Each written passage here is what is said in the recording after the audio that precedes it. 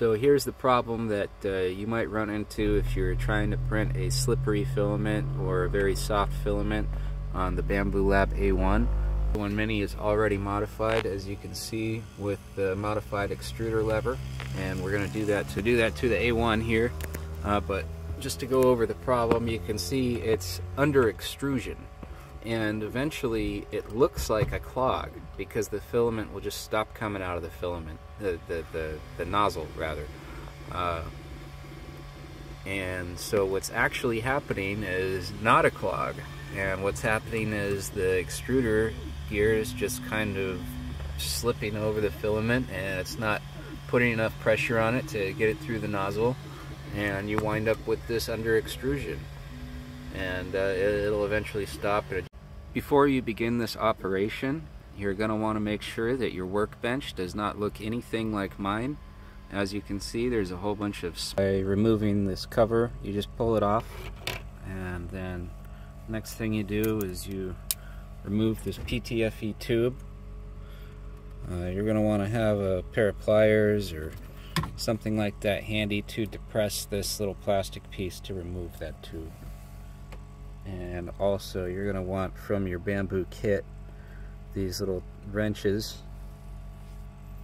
So now that you've removed the PTFE tube, you're going to want to unscrew these screws up here, which hold the mechanism that holds the PTFE tube. There's one on the right and there's one on the left. So screws on the magnet. There you go.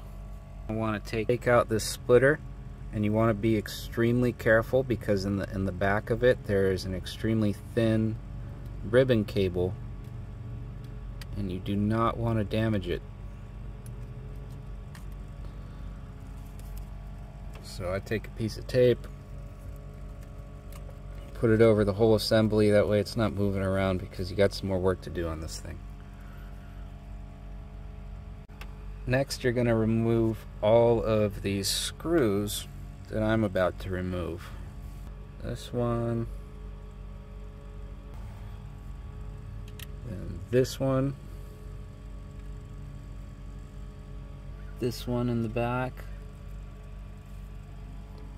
way in the back,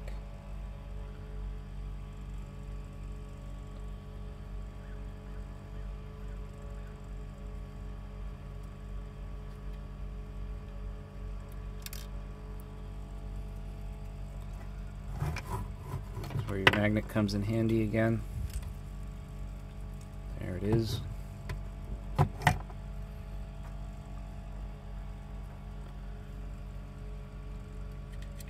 And on the right in the back, you remove the upper screw, not the lower screw.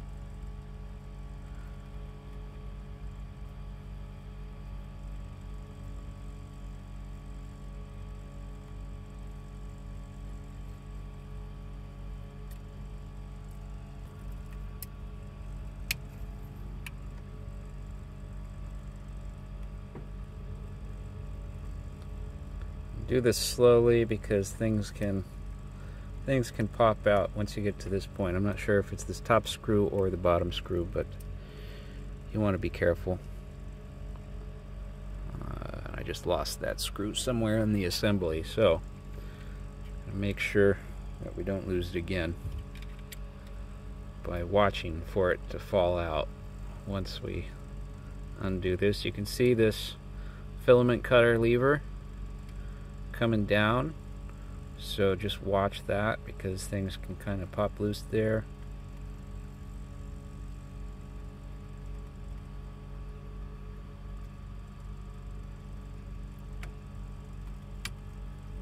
Okay.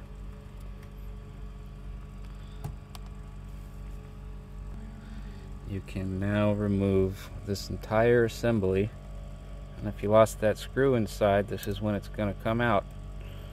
So watch for it. There it is. Things like this, it's best to be super patient. Do not force anything. Okay. Oh, okay, I forgot that. You got to remove this first. That's what was giving me the trouble. This comes right off of there. Okay, now we've removed that cover, and we can see gear in here. And what we're going to be modifying is this guy right here. So what we're going to do is we're just going to pull it off.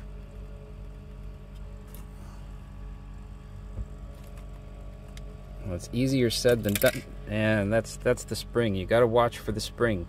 That'll get away on you. Our extruder lever with the little wheel in there, and our goal is to get that wheel out. And there's a lot of different ways to do this. It's not too easy, but the best way I've found is to take one of these guys, put this on a semi-soft surface, and whack it with a hammer. So I'll be right back. So once you've got that thing partially through with your hammer, take your pliers and gently remove it. You don't want to scuff it. I've got another little metal piece that you cannot lose. Put that on your magnet. And here's the extruder lever. Take the wheel out of it. And here's our printed extruder lever. Put the wheel in it. And it should snap in if you printed this nicely. Now take your pin, put it in through the hole. And if hammering is not working so well for you, another strategy you can use is to pinch it in with your pliers.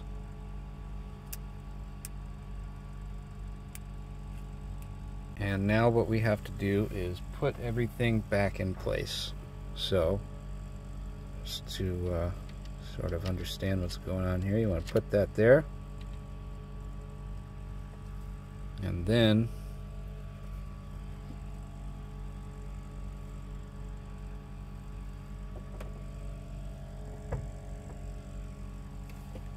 we're missing a metal piece. Okay, we found the metal piece. Can you spot the metal piece? It's right there. It dropped in that little slot right there. Boom. Okay, so that might be where your metal piece went if you also lost a metal piece. So I'm gonna take a little thing. There it is. There it is, guys. Okay. Now we can get back to where we were here. Put the lever goes this way. Okay.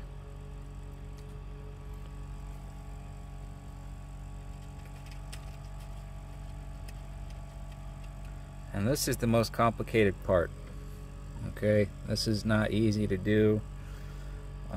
You're gonna want to have good hands for this somehow.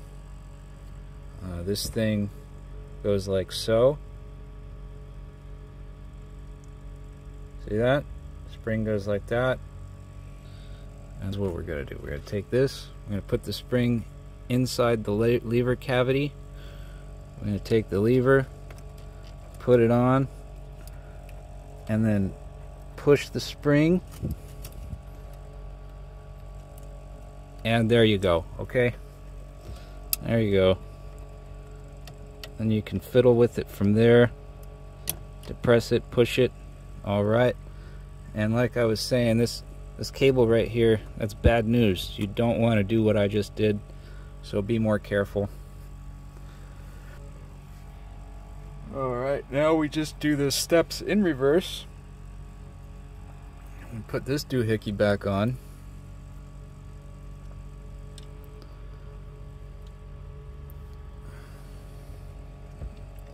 And this filament thing goes inside this slot.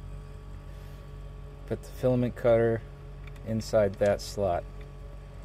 So to press this, push your filament cutter in, take your long screw, push it through the hole in the filament cutter lever, or at least get it started.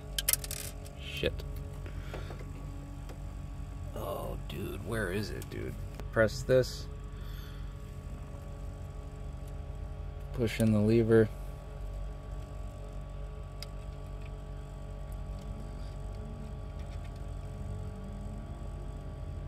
screw goes in the hole, wrench goes in the screw, start turning, turn like your life depends on it.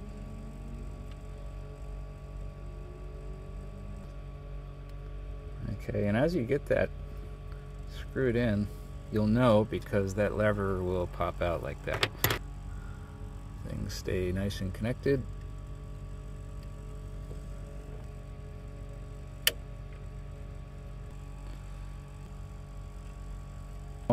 Comes a very important part, the reassembly process, and that's getting this ribbon back in. So you don't want to force it at all. Try not to even touch it, but also you want to guide it, if you have to, into the hole, back into the hole. There we go, and now it's on top, and we can put in those two smaller screws.